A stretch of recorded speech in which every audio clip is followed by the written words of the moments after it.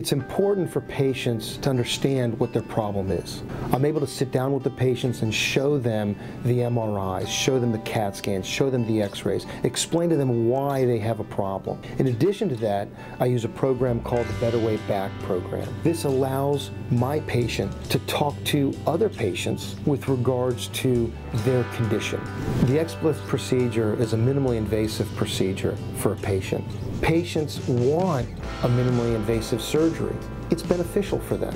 There's less anesthesia time, there's less blood loss, there's less time in the hospital, and also it's a quicker recovery.